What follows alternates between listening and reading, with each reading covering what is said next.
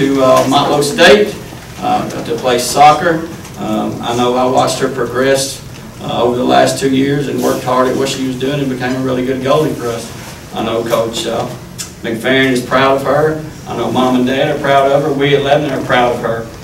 We always like it when we have them going to a school to enrich their academics, and you're going to be able to play sports, so you come out good on this. So we're proud of you. Very excited for you to see what happens with you in your future. And Coach McFerrin, would you like to say a few words? I think the biggest thing about Molly is her work ethic. She's always there. Y'all know, this girl cleans up more stuff than anybody in practice. I don't think we never had a tent if it wasn't for Molly. She's like the only one that can carry it and get it set up.